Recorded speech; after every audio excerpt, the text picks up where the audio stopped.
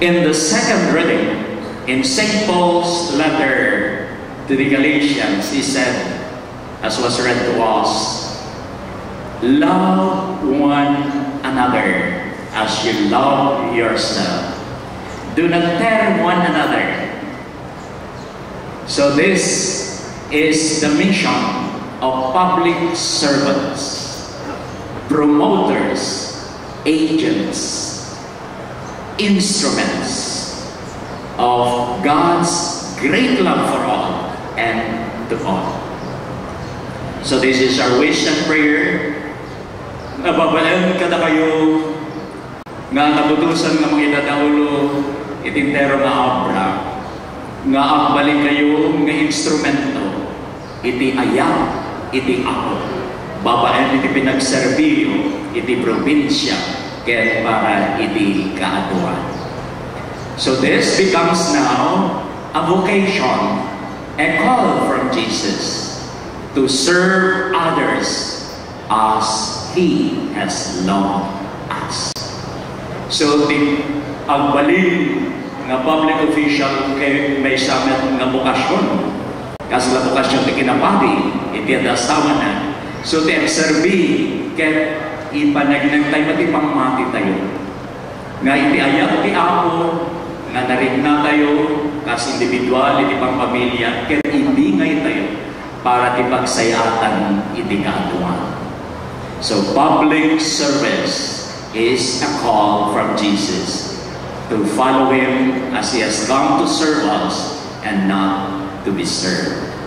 And finally, akas inyagkas ni Apesos de Evangelio, nga kunanan, foxes have holes and the birds of the air have nests, and once a farmer puts his hand on the plow, he will not look back.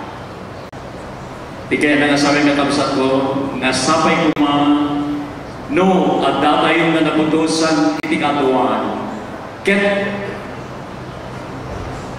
dakkel nga sakripisyo nga ti pananute iti pagimbagan iti katuan ang mga pagpananute kung nanalagay iti pagbagi iti pamilya no tiket iti kakabsat ko nga pagserbiya. I will leave everything in order to offer my service.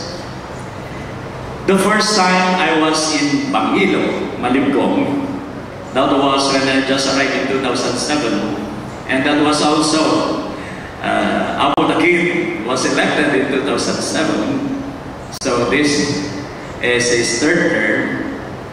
During that welcome program, and that my first night in Malibgong, Bangilo, nagkanta tagito'y uubi, tagiti anak ti Tagabangil.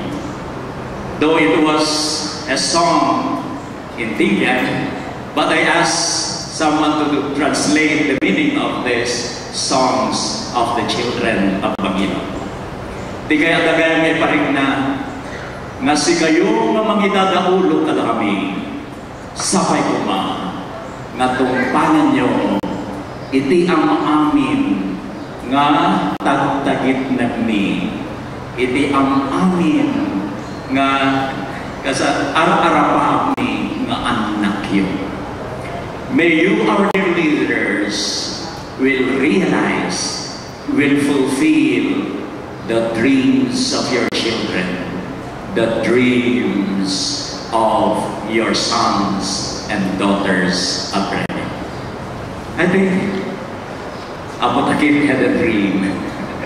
He always will share with us that he has a dream for Abra.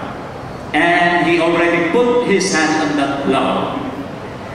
For the first 2 terms, sir, this is your 3rd term.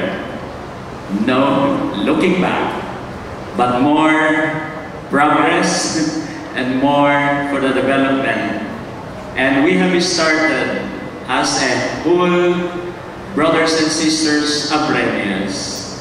Let us join together. Let us walk hand in hand. Let us participate. And not only with our prayers, but may we all gather, unite our efforts to be with Apo Takip, so that the dreams of Abra's children, that by his spirit of selfless service may continue to be realized, the dreams of the sons and daughters of Abra will be fulfilled through your service to all serve.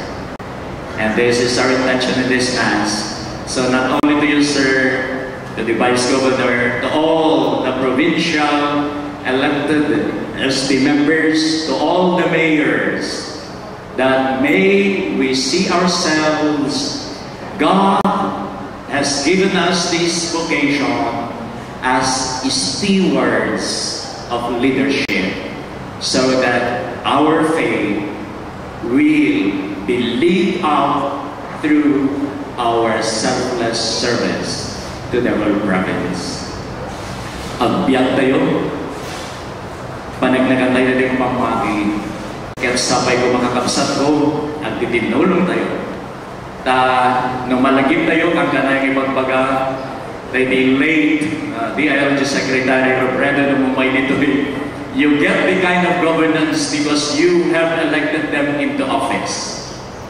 That may we, as we voted them into office, our participation will not end during the election, but will continue by our participation in their governance to the province.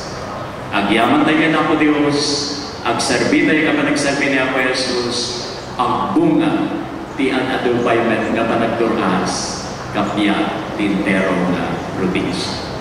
Ang premyo, ang kalangabong mamingkan, kaya't sabay ko ba ang tuloy-tuloy iti kapya panagduras. Kaya't babaen, iti pinagserbi, nagito'y kakabsat tayo nga manen panagaganda, hindi panagaganda ka po Diyos, kaya't panagaganda kada tayong amin. Sir the King, and to all the leaders of Abra, may you be the fulfillment of our children's dreams, all the sons and daughters of Abra. Agbiyan kayo. Mabuhay. God bless you.